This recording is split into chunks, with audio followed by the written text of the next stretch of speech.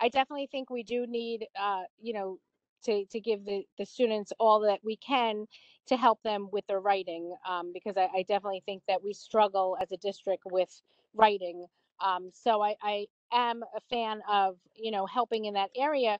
Was there a consideration between Turnitin and Grammarly?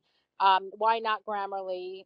That's one question. Another question I have is, the students are required to accept the policy of Turnitin. Are we going to explain to them what that policy is? Because before they can use it, they have to click a button. And I think we should let our students know exactly what they're clicking. And part of that is that their work, if I read it correctly, would be uploaded to a larger database. And then that work down the road, if they submit a paper that has a line similar to it, in college, say, and they have to use Turnitin, it will come back that they are plagiarizing. So I think that an education has to be given to the students of what this program is and the long range, uh, you know, uh, use is, and how it's going to affect them down the road. Um, those are two big questions that I had with the Turnitin. I Um, give two real quick answers if you don't mind. The privacy policy of Turnitin falls under the FERPA laws for allowing for reserving the rights and privacies of students in education. As far as the repository for all of the documents that are uploaded, we have an option to opt out of that repository through the entire organization of Monroe Township High School, and even individually in each class for each teacher to go in and change the settings that the documents that are uploaded are not stored. So we have that option. As far as the clicking of a button, I have not seen that. I will look into that further. I actually set up a student account for myself to where I went in and started uploading documents.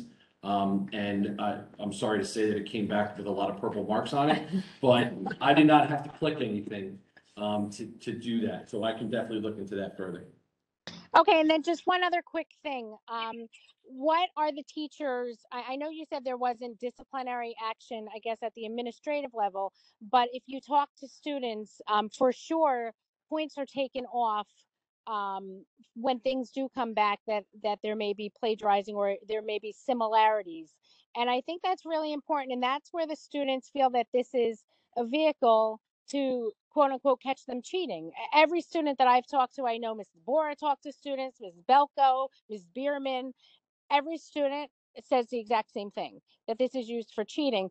And there are students that will tell you that they did not plagiarize, it was their own work, and it came back that it was similar and they lost a lot of points. So that is the concern that I know I brought up at the last meeting.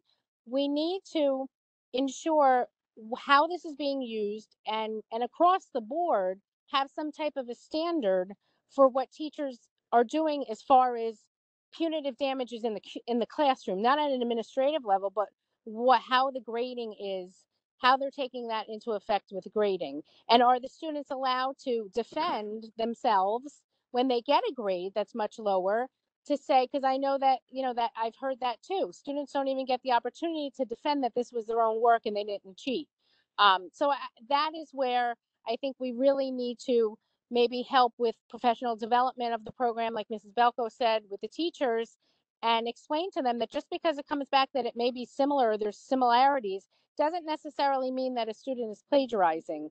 And I think that I talk about it all the time. That is us trying to change the culture of the high school, that the students are cheating all the time.